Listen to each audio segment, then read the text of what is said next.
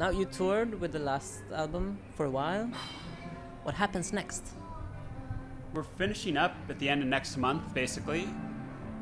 And then normally we finish touring and then we've been like dead and collapsed for 3 or 4 months. We're actually feeling pretty peppy now, so I wouldn't be surprised if we kept playing music and recording things, but not capital R recording a capital R record. Do you have any ideas? No, I mean, we have a new space to play music in that we're sort of all working on building, and I mean, that's as much as we know. Like, we will play music in there at some point. Yeah. But really no plan, like, at all. Not talking about, maybe this can be a concept.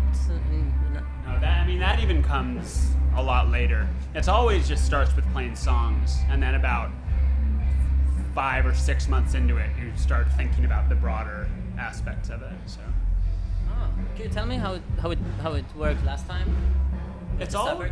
It's always been song by song. Like, every song is a project unto itself. And then you get a bunch of songs together, and then you're like, oh, we could either push it in this direction, like we could add 3 songs like this, we could go there, or we could finish these 2 songs and the album will look more like this. So about halfway in, you decide on the shape. And then right at the end, you shape it, and you're still making decisions at the very end that determine how cohesive or how expansive it is. On stage, Arcade Fire, you seem to have so much fun, and you're very you give the audience a lot. It's such a pleasure to be in the audience because you give a lot of energy, and but I was thinking afterwards, how do you feel? Hollow. No, dead.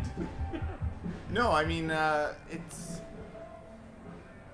there's definitely it's an hour and a half of, it sounds really hippy-dippy, but you really do build a bit of a relationship over an hour and a half. So the nights where the crowd is really giving, we feel great. And some nights it feels cold, or, you know what I mean? It really depends on the environment. I mean, we feel physically tired usually, but I don't know, we're generally pretty positive. We talk about the show and see some friends and family, and yeah, some nights are just really great and magical. I feel like it feels more locker room than rock party afterwards. Yeah. Everyone just kind of decompressing and chatting and having, maybe eating a little snack, but it's pretty mellow and normally positive, but you have bad shows every once in a while, but normally you come back and you just kind of feel like, oh yeah, that was good. Yeah. Towel. Yeah, shower. Yeah. But you don't. I was thinking about if you get mentally tired, I gave everything, and then towards the end of a tour, you start to have higher highs and lower lows. If you play a bad show after you've been on the road for a month, you feel just get me out of here. I don't want to talk to anyone. I want to go home. But also, if you play a great show at the end, you're just like, oh, this is so great. This is why we do it. Yeah, totally. But you never thought oh, who am I? When I'm off stage, I'm so empty. But when I'm on stage, I'm everything. No. You know what I mean? No. It's that thing. It's at the end of a tour, or the end of a touring cycle. If we, on Neon Bible, we worked, we toured a lot. And after a year and a half of touring, then you start, in your worst moment, you're what?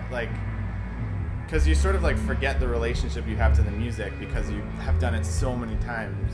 So that's kind of the part of the reason we're stopping soon, is to just stop while it feels good. Only have time for one more question. So, Arcade Fire, what do you think of the expression "less is more"? I appreciate that expression. We tried that on this last record a little bit. That's our version of a less is more concept. I believe in that, usually. I think less is sometimes more. Yeah. I think less is appropriate sometimes, and more is appropriate sometimes. But I think it's generally good to try to express something in the most concise form. But sometimes the most concise form is really over the top. So next album would be lesser? I would never say that, but it'll be song by song, as always. Yeah. There'll be a couple songs that are just drum and voice, and then there'll be a couple symphonies. So Really? maybe. Thank you very much. Thank you.